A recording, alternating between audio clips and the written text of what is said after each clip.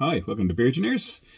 Mehmet, I've got another beer to review for you. So, I on the offie, having a look, grab a few beers for this evening, and I spotted a beer that I haven't had before but I've heard of. It's Rodenbach. It's a Belgian beer. Now, I'm pretty sure these are sour beers. I think that's what I've heard in Rodenbach. I'm pretty sure they're like one of these really, really old Belgian breweries, you know, been around for God knows how long, hundreds of years probably. Does it say in the back? If it does, I'm not reading it because the writing's too small. Haven't got my glasses on. So I thought I'd grab this. I grabbed this and another one. There's two of them there, so I thought I'd give them a go. One at a time though. So what's the percentage of this? It's a Flanders red ale, coming at 5.2%. I actually expected it to be a lot stronger than that. I didn't actually look at any details and I just grabbed it and ran. Well, paid for it. Grabbed it, paid for it, and then ran. Okay, interesting. I know very little about this. I know these guys do sours. I don't even know if this is a sour. It's a red ale. So, obligatory chalice glass. It was Belgian.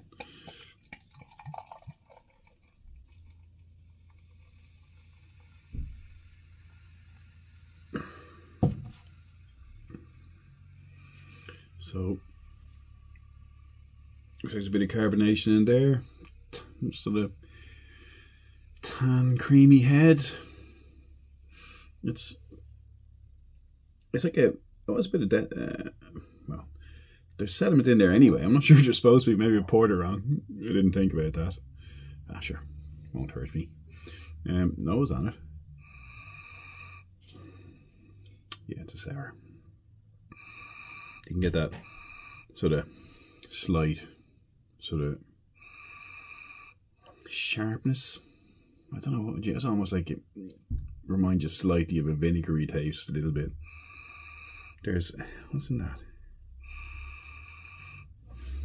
It's like cherry, or I don't know, it's cherry or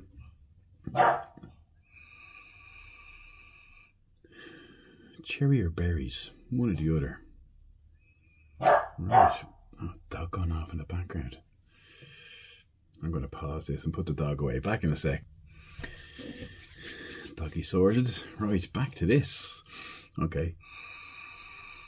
So, that's really a sort of berries. You can smell it's a sour, so that sort of slight. It kind of tastes like it's kind of gone off, really. Or smells like it's kind of gone off. I know if I get that smell from a beer I'm brewing, I'm not a happy man. So, anyway, let's see what it tastes like.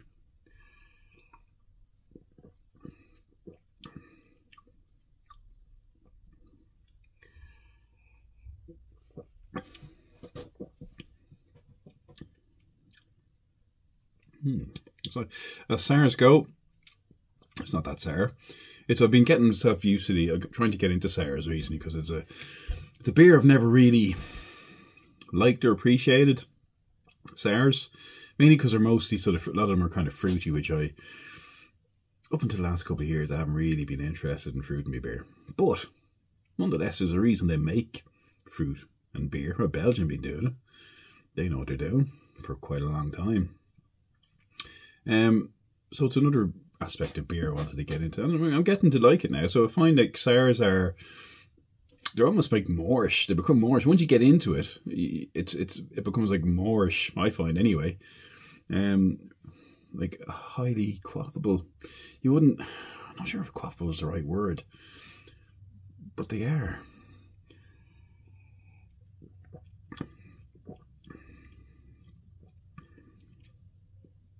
So you've got this sort of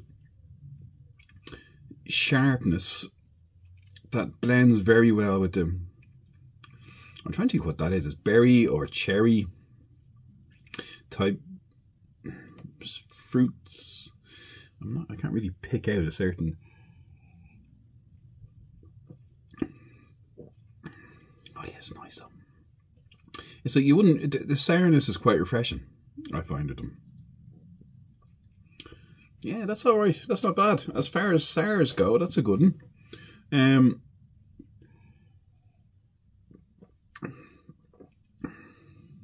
I like that.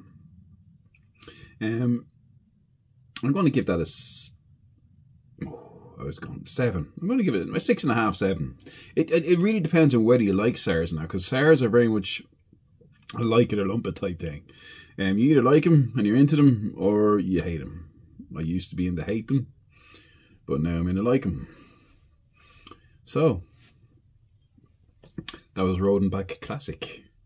Flanders Red Ale. Nice. Thanks for watching. Catch you next time.